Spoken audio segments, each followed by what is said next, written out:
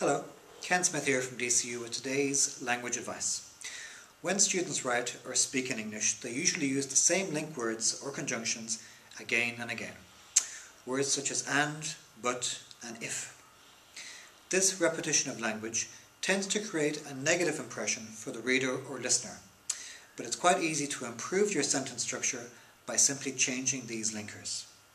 So instead of and, say also. Instead of but, say however, and instead of if, say as long as. For practice, read short articles in newspapers and notice how many different linkers the writer uses. Try these for yourself and see how they work for you. Thank you.